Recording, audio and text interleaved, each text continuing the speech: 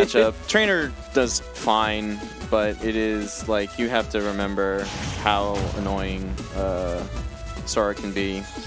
To me, like the way I play the matchup is like it's definitely going to be a lot of Squirtle.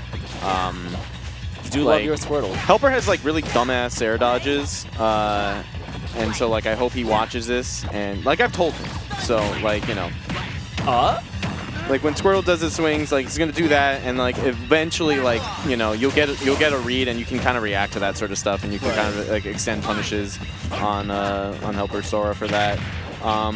But yeah, I mean, this is definitely, you know, Sora can oopsie you.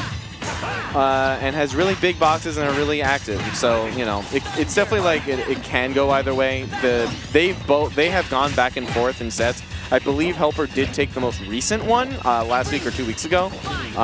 But, you know, King has shown multiple times that he can defeat HelpR and has. So, let's see who takes it now. Take it away, guys.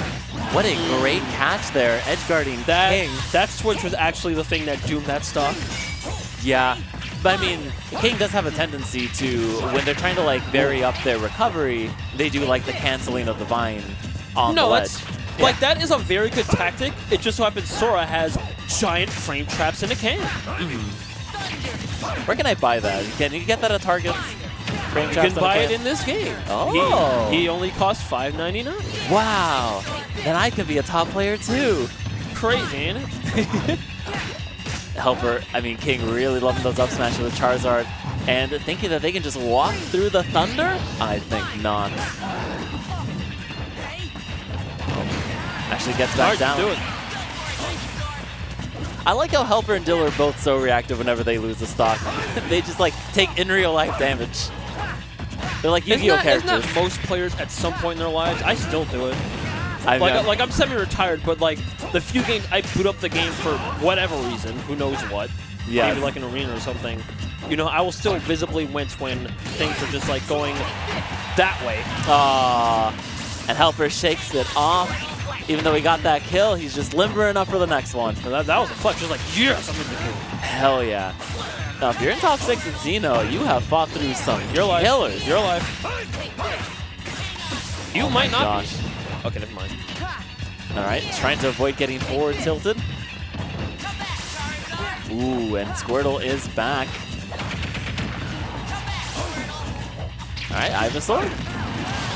What a catch. HelpR going from pumping himself up to the eye roll. Shout outs to Bugs.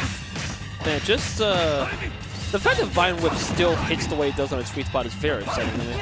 Yes. Oh. Nice little neutral air to get out of there. Okay, good. Good fading. Gosh, King maybe giving Sora a little too much space. Gets hit by almost every single Thundaga into a kill. Swat him away. No. No little fist bump there from HelpR. Not this time. So PS2 and Kalos are off the table. What do you think is a good choice here to go to? Running it back, evidently. It's a great neutral stage for all characters, and I would say HelpR's edge guarding in this game so far has been excellent. And like if we're talking seriously, King wasn't really playing that wrong necessarily. It was a very good back and forth, all things considered. Just you know, HelpR happened to take it out this time. No, HelpR just played better. At least so says the game. He won the game. Like, you know, it's now I think people are starting to realize, you know, almost 3 years to the day. When did Sora come out? October, right? Yeah. Yeah, pretty much, not 3 years, 2 years to the day that, you know, Sora is probably... You know what? It's okay. That's the only SD he's going to get in bracket. Happens every time. We're moving on. You get one. You think it was HelpR's only SD? I would like to think so. When telling a story, you stick to legend, not the truth. You get 1%. 1%. Granted, you know, Sora's infinite recovery has helped alleviate the HelpR SDs. They still do. John's in the background being like, they still have it. I'm like, I said alleviate, not like cure. Prevents them outright. Yeah, it's just, it like, helps. It's like the flu. It still happens, but you HelpR can do things to yearns prevent for the it. blast zone. I mean, it's like the children in the mines. listen. I'm a Sonic player, and every Sonic main worth their salt will tell you that they have spin dashed to their death at the most inopportune times. That's just canon. That's like, you know, true to the games. Oh. Just like bottomless pit. Whoops, I missed a drop dash there. My bad. Sonic yearns for death. Uh-oh. Now, all of that said, it's on King to actually make use of it and, you know, bring us closer to a Game 3 situation. Yep. Wow. Just parrying all Big through the Blizzaga.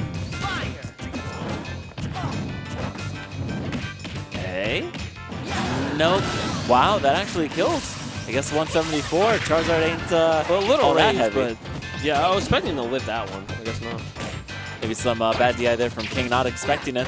Possibly. All right, we're starting to see some combos here. 2, 1, 2. These delays from King with the Razor Leaf, not really gonna. Oh. Nice little down into the up air. Could you imagine if Ivysaur was still weak to fire in this game? God, no, oh gosh. No, there are no type advantages in Smash Brothers. In Ultimate anyway, they were in Brawl. Get out of here, what? No, like, ask anyone, they'll tell you, Ivysaur is possibly a bottom 5 of all-time character because she is weak to fire. That's not the only reason, but that does not help. You know, Brawl... With Snake in the game. Every time that I learn something else about Brawl, I'm just like, why was it that detailed? Sakurai never ceases to amaze me. No, like, yeah, it is detailed for that reason, but yeah. there's also like, man. there's also game balance to account for, which is why Cloud can charge his limit for some reason. Yes. Ooh, he's a charge character, don't you know? Sure. And we're charging into Game 3. King with an excellent 2-stonk over HelpR. Good, great one. You know, he was just a temporarily embarrassed King. He's gunning for that top spot tonight.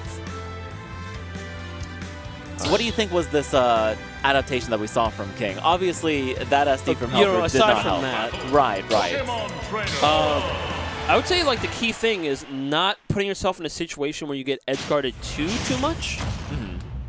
Because that is probably Sora's greatest strength among everything else, besides his absurd recovery. And we're starting off with Squirtle here in Game 3. This is top 6 at Xeno315. If you're just joining us now, be sure to get here earlier next time. You missed some hype sets, which you can always catch on YouTube. But for now, but we got thank you HelpR for and tuning King. in at all. Yes, we'd rather have you here than not at all. Oh. 1, 2, nope. HelpR maybe just attacking shield a little too much here. But finally gets an in here. Going low. Down there? Not quite. That's what they want you to think. If only, right? Get some good damage off that Blizzaga. Razor Leaf not stopping this Sora. A good idea with that outer shield option, but doesn't find anything, and King just retreats back to center stage. HelpR kind of popping in to see with that forward throw, just like, get out of here. Yeah, he's like, I like that. Do it again. Almost. Maybe this is why we continue playing Smash Brothers. We're addicts looking for that dopamine hit. That was definitely a dash grab. It just, the dash didn't come out. A really good use of that counter, but hey, it would have saved him if that, you know, the vines actually hit. Hello? Oh, risky Sonic Blade in.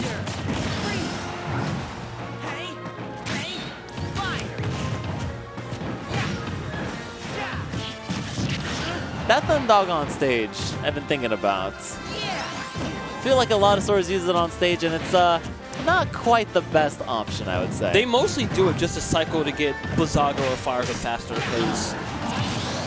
Whoa, from center stage? Even HelpR was shocked. I saw his eyes go wide. I didn't see, I don't know what percent King was at, but I definitely 120. Like, from center, that was probably missed the eye. Yeah. Let's see then the replay.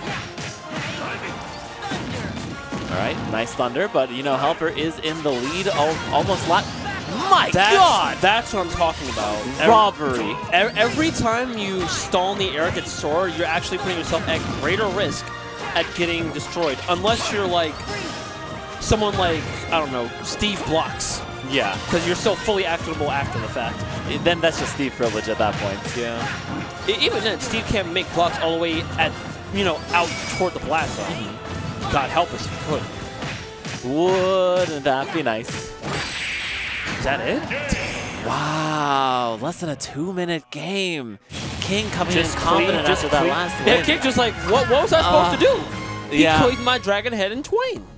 I mean, that was just a checkmate situation after checkmate situation. The set going to HelpR. Yeah, if we see here. Locks into top 4. Right. That was a forward tilt from center stage. HelpR just like, whoa. All right, and I think this is where really HelpR was starting to feel himself. Gets that Thundaga, and then once you got that stall with that exchange, usually that quite works out for avoiding a hit when they're getting too aggressive. But then the drag down into that forward smash, beautiful stuff. There are very few characters you can't really afford to change against when it comes to edge guarding, and Sora unfortunately is one of them. Yeah. What can we do about that? But that's going to be it from me for tonight. I had to pop by and remind everyone in the face of, if you follow Smash News of what happened yesterday, this Kirby, he needs your help now more than ever. Support your locals. Support your locals. That's some good-ass unlicensed Smash Brothers. That's what I'm talking about. Yo, Smash Bros. Speakeasy win. I chip in for that. Yeah, no. Peak Smash Bros. Vibe will always be the grungy cart shop. True. Aww. True. Also, if you're so inclined, you can also tune into Brooklyn this Sunday, who, in the face of this, have made their next Sunday event completely free of entry with a $500 pot. Because God help them, you will not take Smash out of their, well-oiled barista, not barista, but, bartender hands? Yes, thank you, bartender hands. Now, I would say I think this is a nice contribution for the scene because those greedy TOs just make too much money. So to put up $500 pot bonus out of their own pocket, incredible. Just so nice of them.